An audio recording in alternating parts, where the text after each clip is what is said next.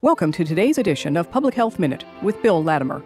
In 2015, there was close to 500 deaths due to weather-related emergencies in the U.S. Dr. Patrick Lenihan, Clinical Associate Professor of Community Health Sciences at the University of Illinois School of Public Health, studies emergency preparedness planning. Patrick, tell us about your work. I work to help organizations and communities develop an overall preparedness strategy. That is, to build the capacity to plan for or carry out a range of responses. This is different than planning for a specific emergency like a tornado or a flood, but rather to consider the full range of emergency situations along with the broader capacities needed. What's the next step? Emergency preparedness is a collective responsibility involving many organizations that must pool their resources in the face of a specific emergency. For example, in the Chicago area, the health departments have worked across jurisdictions to create a regional capacity to ease the burden on a single health department. Public Health Minute is sponsored by the Lehman College School of Health Sciences, Human Services, and Nursing at the City University of New York.